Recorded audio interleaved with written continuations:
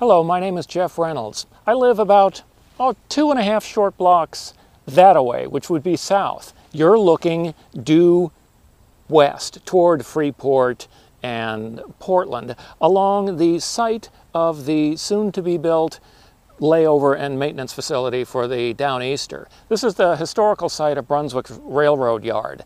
Up until recently, something on the order of 10 to 12 tracks occupied this space, and you see it designed along that linear fashion like a railroad yard. It's been a railroad yard since before the Civil War, and as the cars behind me show, it is still currently used very much every week, sometimes every day, as an interchange yard between the Main Eastern and Pan Am.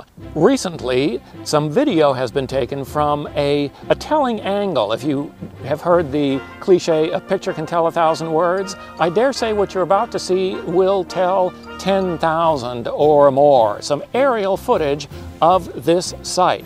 Here we're observing an old locomotive. It looks like a Jeep 9 from the Main Eastern, about to couple into some cars at the interchange site. Now we're taking a east to west overhead view, riding down the yard, if you will, and you can see what a perfect site it is for this purpose. It's a very long site. It used to have about 10 or 12 tracks. You see some old rails there. Trees on both sides. Evergreen trees, deciduous trees, a rather thick band of trees. You haven't seen a house yet, nor will you until we take another view. This neighborhood, where I live, is sometimes called Brunswick West. I call it the Church Stanwood site.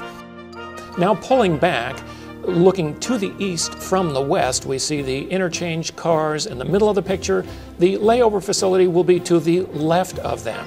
Still, no houses. A thick band of trees on the south side, where most of the opposition has been centered. Now we're looking toward the south, and I suppose if I had a great big finger I could point to my house. We still see a great many trees, most of which will be green throughout the year because they're pine trees.